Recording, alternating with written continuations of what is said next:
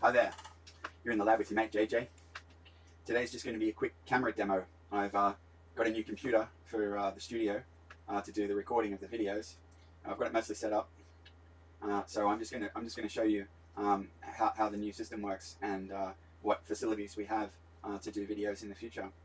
Today's silly job title is Charge Charmer. Today I'm the Charge Charmer, and I've got a book for today. Today's just a little book. It's this guy.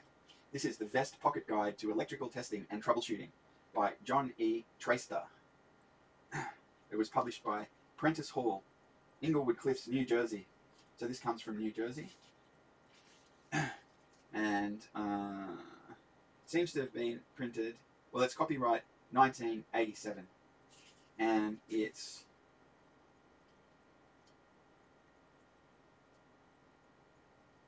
130 pages long.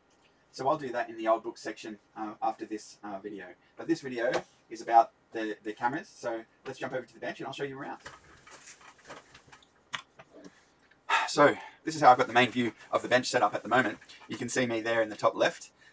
You should notice that the video is fairly responsive, which is good because it's at 4K, so it seems to be working fairly well. I suppose I should show you what I can do with the cameras here. So I can zoom you out. If you want a wider view of the bench. I think ordinarily I'll have it set at that view, and just so you know, I can also zoom right in, so I can go all the way into there if I need to. So that's good. I've got that now. That's the mat or the bench camera, and then I've got this is off my iPod Touch, so you can see the responsive time is fairly good, and I've got that so that I can show you my bench equipment. I've got obviously there I've got two bench scopes, and on the right is a signal generator, and then down the bottom is two power supplies. So that's what that is, and then I'll show you my HDMI system. So the first thing to show you, well, there we go. You're looking at the microscope there. So you can see I've got a little circuit there under the microscope.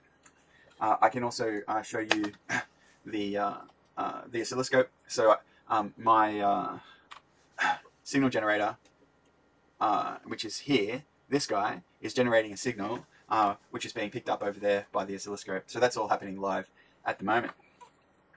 And then I've got another microscope, so we can put that on, and just while it powers up, there it is. Okay, so I've got some printed circuit board there underneath the microscope. So that's another one of my microscopes which we can use.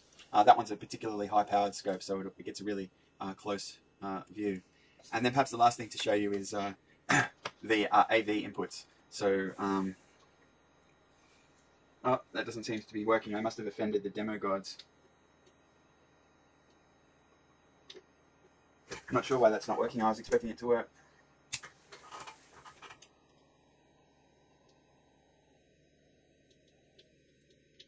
Oh, it's a shame. It was working earlier when I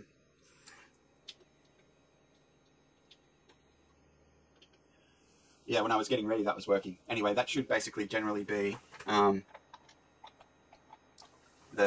Xbox input, but my Xbox won't power up, and I'm not exactly sure why. So I guess the last thing to show you is the thermal cam. So I've got a thermal cam on the bench here. You can see me there in the top, and then that's me over here. But look here, if I put my hand there, you can see it's quite warm.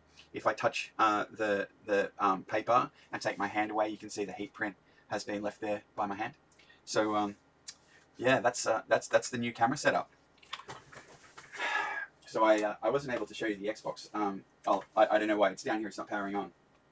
I might need to find a new one or something, or maybe it overheated while it was waiting for me. I don't know. Anyway, that's everything about the new cameras. So I hope to see you again in the future. Bye.